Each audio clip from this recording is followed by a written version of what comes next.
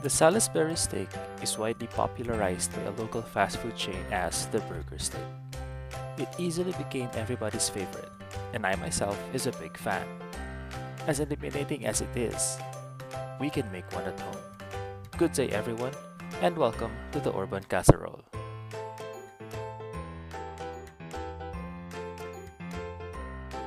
Please don't forget to share, like, and subscribe to the channel.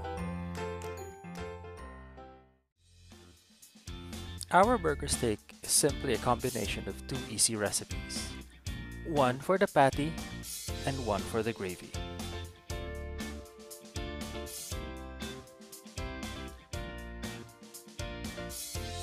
To make our burger patty, we will need 500 grams of ground beef,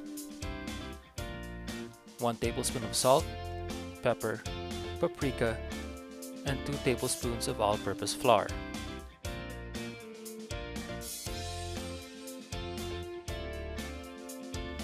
Combine all ingredients into a bowl and fold in repeatedly up until you get a consistent mixture.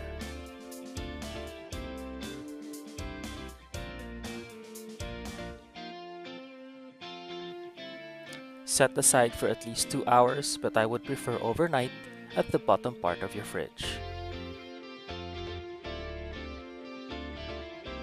Now for the gravy, we will need to prepare the following: 1 liter of chicken broth, 2 tablespoons of all-purpose flour, butter, and half a cup of mushrooms.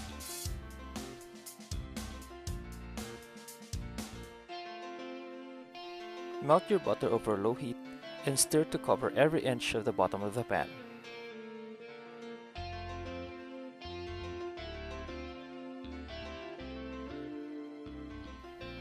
Add in your flour,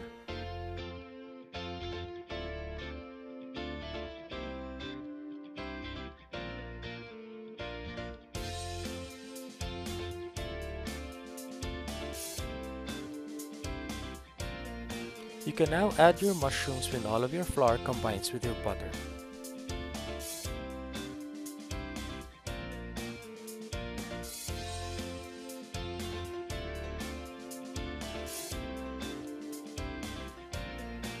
Pour in your chicken broth and bring to simmer or stirring constantly.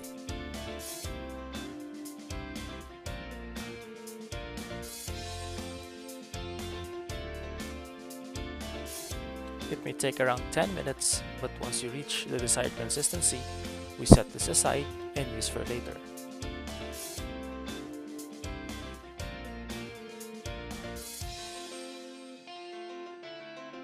Take our beef out the fridge and divide it into 2 equal parts.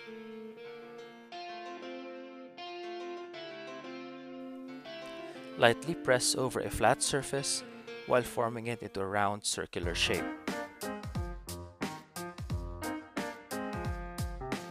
We are making 2 4-inch wide patties and about an inch thick.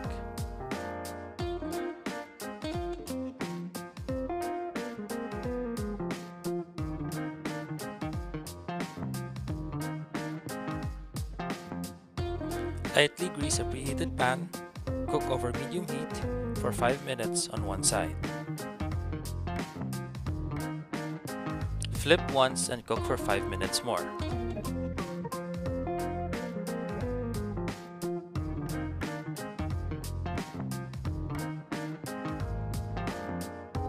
Once you're done with your second patty, slide it to the side and bring over the first one and turn off the heat.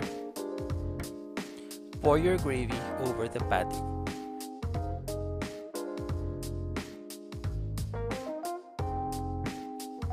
You can garnish your burger steak with some chopped parsley or use your choice of mixed vegetables.